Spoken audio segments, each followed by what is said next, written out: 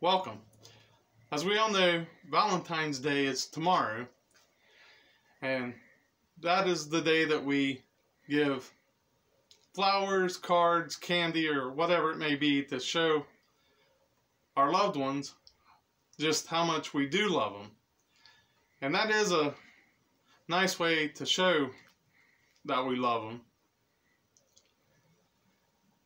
And God has shown us how much He loves us by sending His Son, Jesus, to earth to die for our sins.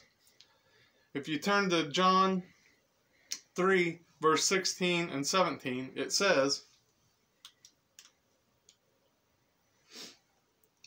"For God so loved the world that He gave His only Son, so that everyone who believes in Him may not perish, but have eternal life.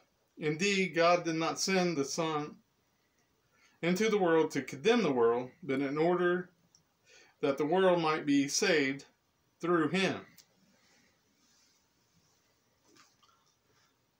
See, God loved you so much that He sacrificed His one and only Son so that we could live forever. And Jesus loves us so much that He was willing to die upon the cross so we could live forever. Now, we should show them how much that we love them by committing our lives to them, by obeying the gospel, by repenting of our sins, and by being baptized of those sins. Remember, God really does love you, and He really does want an everlasting relationship with you. And through the blood of Jesus Christ, that is possible. Let us pray. Heavenly Father, we come to You to thank You for blessing us with this day. Father, we want to thank You for how much You love us and Your mercy and Your grace.